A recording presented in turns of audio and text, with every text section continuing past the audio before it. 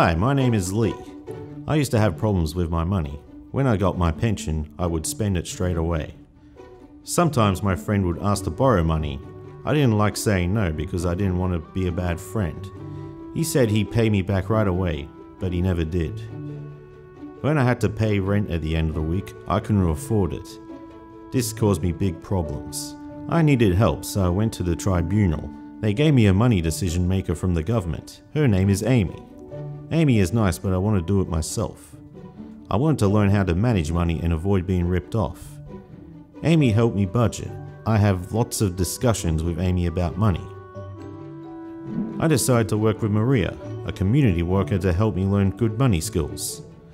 Maria taught me how to read my bills, how to make a budget, and how to set money goals. I learned a lot of skills from Maria. These include to pay my bills first using Centipay, plan ahead, talk things through with supporters like Amy.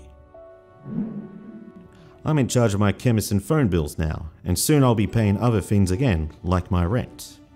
When I get my pension, I know I can't spend it all right away. I have to be patient and make a plan for things I want to buy. I also know that saying no is okay. I have to put my own needs first and be smart with my money.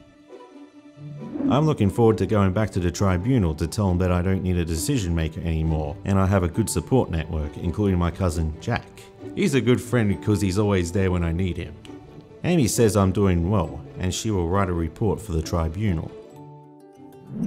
I've also joined a group that taught me how to keep my money safe, how to avoid being scammed, and who to ask for help. I know I need help sometimes, but now I also know that I have rights. I have the right to learn how to set goals, make decisions, tell people when I'm not happy, and to be treated like everyone else.